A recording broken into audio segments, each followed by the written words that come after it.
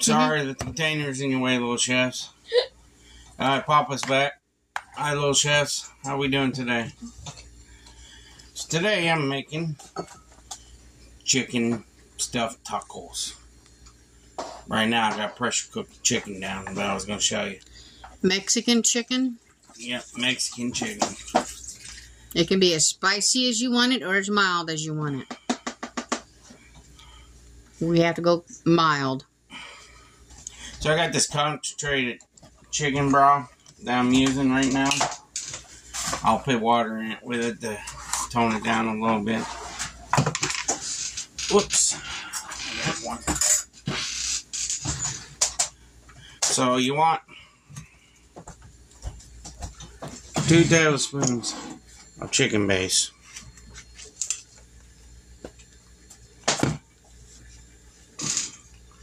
This does not want to work for me today, everybody.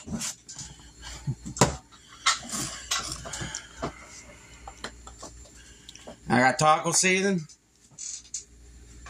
That would be to your preference.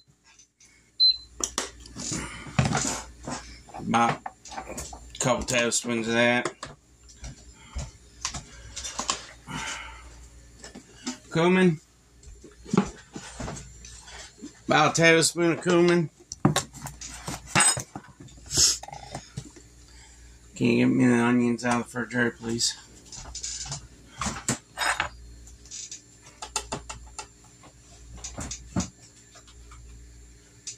Two tablespoons of garlic powder. I got onions and green pepper mixture.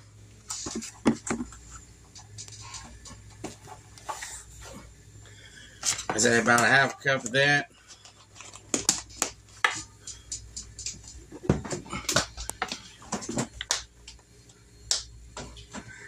Golly, can't even do nothing today, everybody. About a tablespoon of black pepper. And then add the water.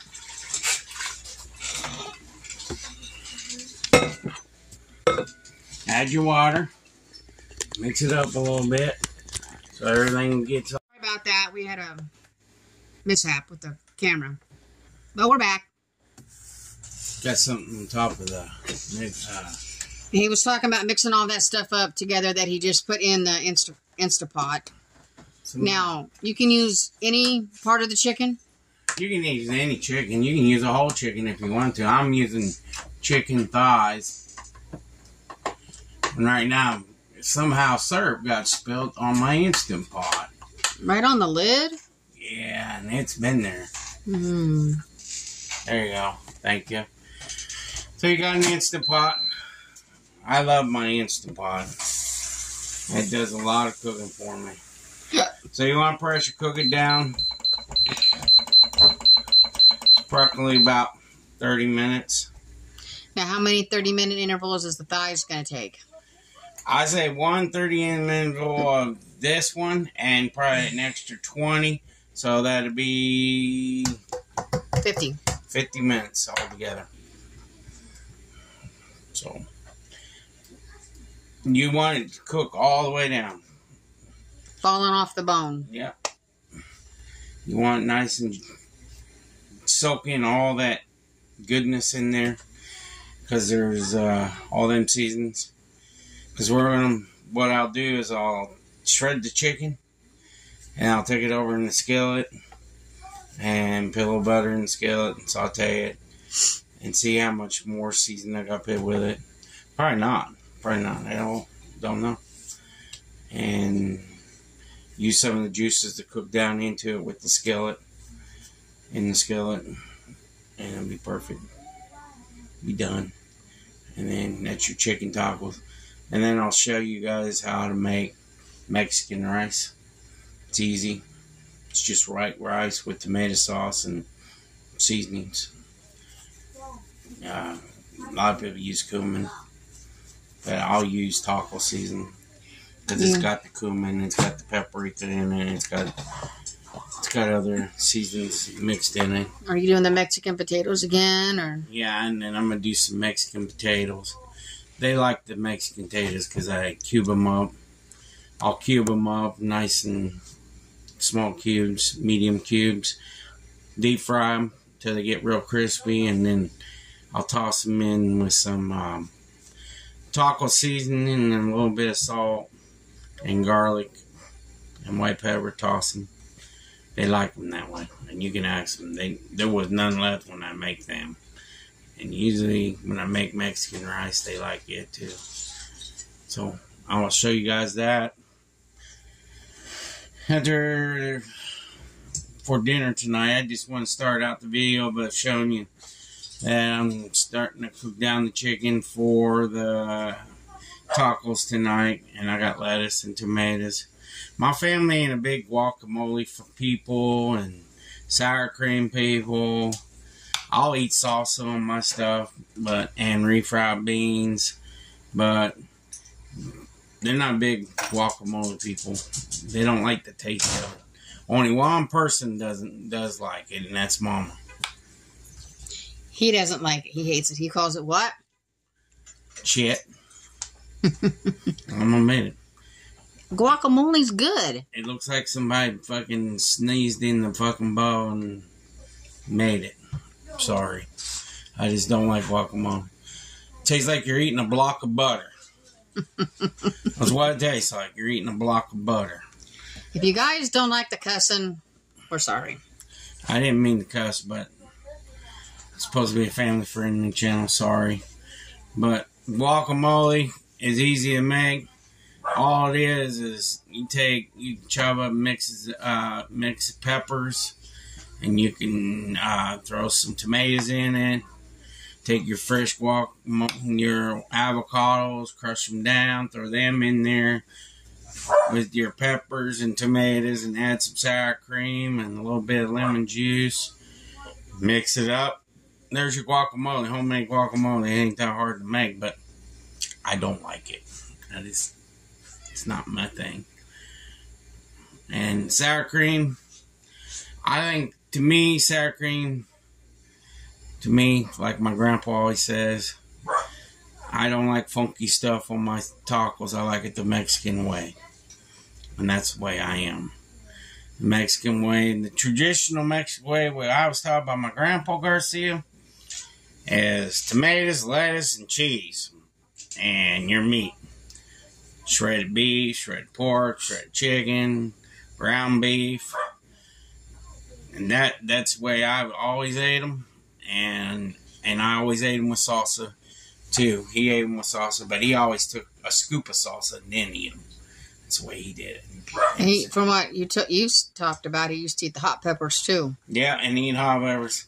I can't eat them anymore. I used to. I loved hot food. I used to eat the most hottest shit you can think of, but, excuse my language, but I can't have it anymore because of my stomach and being a diabetic. Can't have that stuff. It's life-changing. Lots of life-changing. I used to eat anything hot. Used to eat flaming hot Cheetos. Anything flaming hot.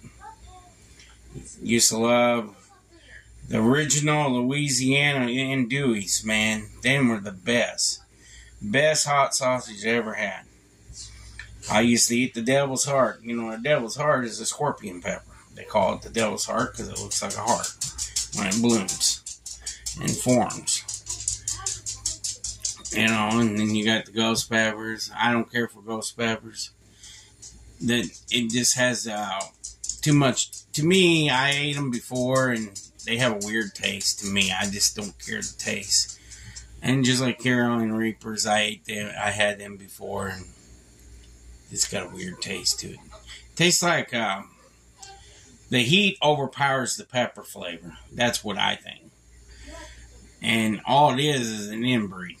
That's all it is. Your uncle likes them. Yeah, they're inbreed peppers. Uncle Beaner loves them. What they did is they took an enzyme from one hot pepper to another hot pepper and combined it together and inbreed it together, chromosome it together, and made a pepper. Now, the best pepper I ever ate that really set me on fire, and it's a lot hotter than these, is a Vietnamese earth pepper.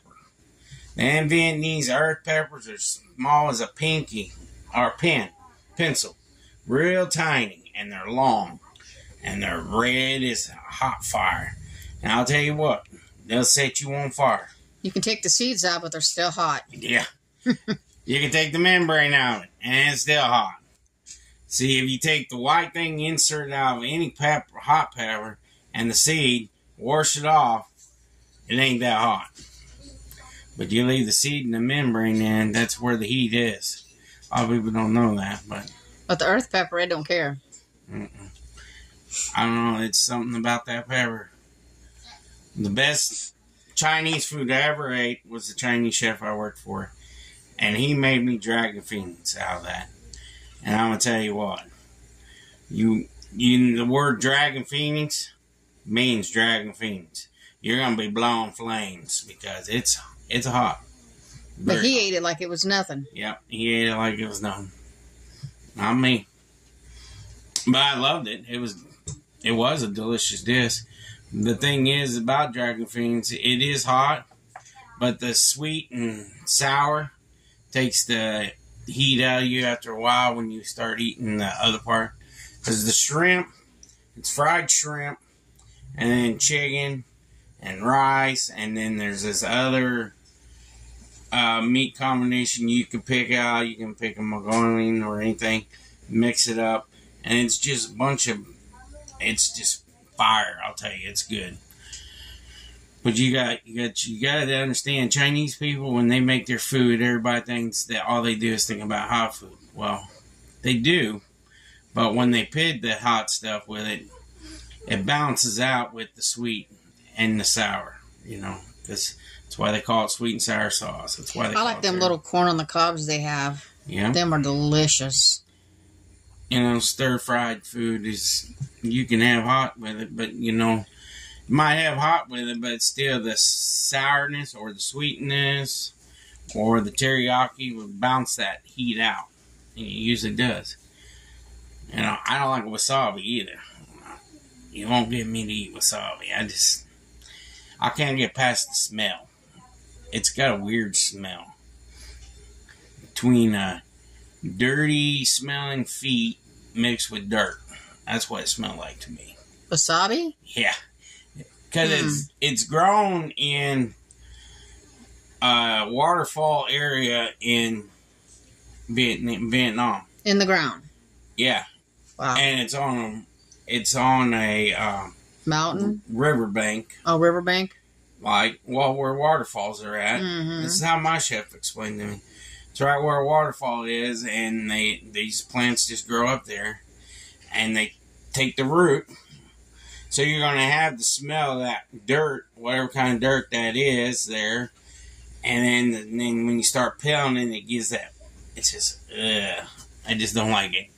I don't know how people can eat them. Just like avocado. I don't know who thought of eating them dang things and say they're heart healthy. I don't care if they're heart healthy or not. What about horseradishes? Horseradish ain't too bad. I ate that before. I like that. It's spicy. It's not spicy until you get at the bottom where the main root part is. If it's up at the top, it's mild. You get in the middle, it's medium. And then you get down to the bottom, that's where the heat is. More it goes down, more hotter you get. It's just things that you learn. I love cooking. I could talk to you about cooking all day. Cooking's a fun thing. It's a life of art. A lot of people don't know that.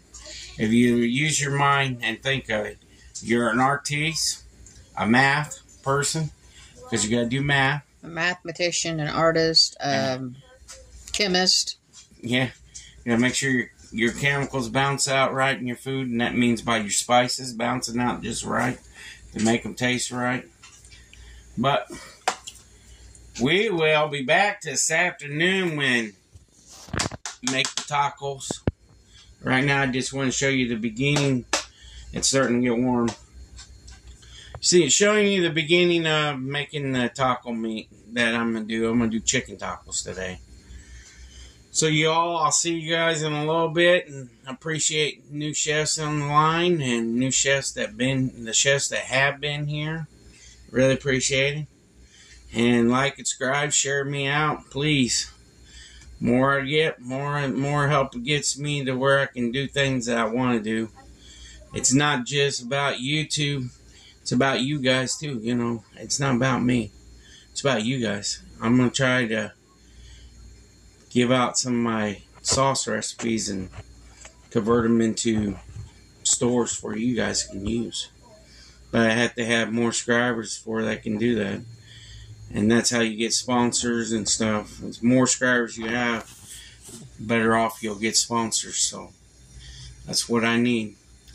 Give me up to 600 by the end of this month. I appreciate it if you can.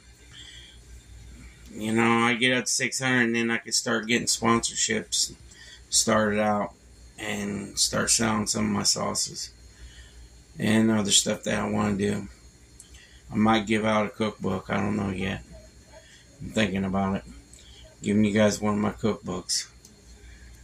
So, like and subscribe, and I'll be back in a little bit, y'all. See you in a little bit, chefs. Peace. Alrighty.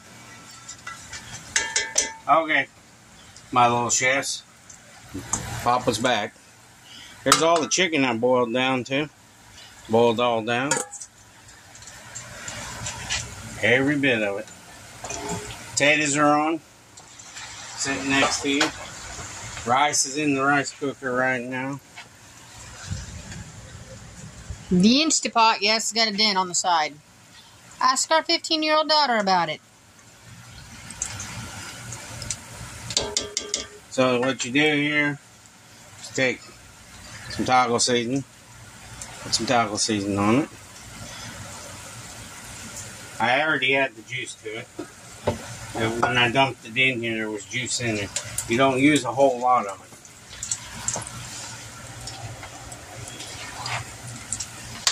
Put a little bit of garlic on it. Is this what Grandma used to make?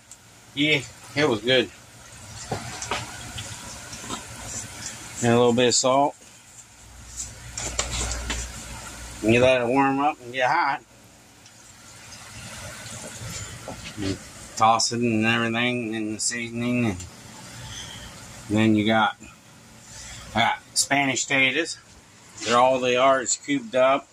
I'm going to put some seasonings on it, like taco seasoning, garlic, black pepper, salt, and cumin. Toss it in that. Put it in there. It'll be good to go. Rice, Spanish rice. I used the same juice that I made the chicken in. All I did is add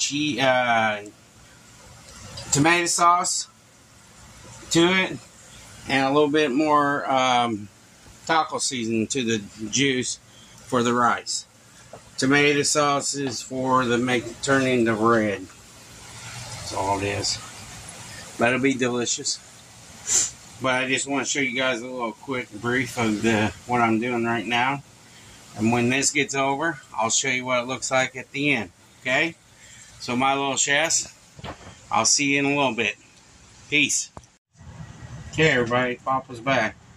So I got rice, chicken, potatoes in this little holder for her. She's going to put her own toppings on it.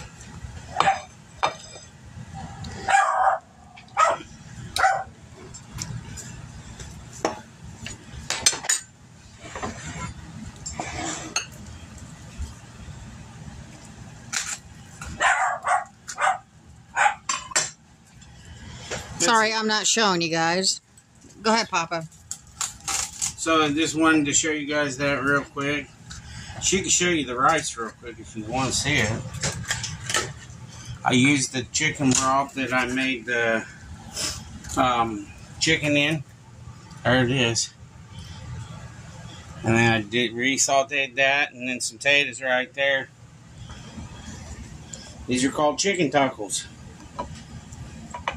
So what I'm doing right now is getting... I just put my thumb in the side of mine. Did you? Yes. I'm trying to put tomatoes in there. It's not working. Not cooperating with me, guys.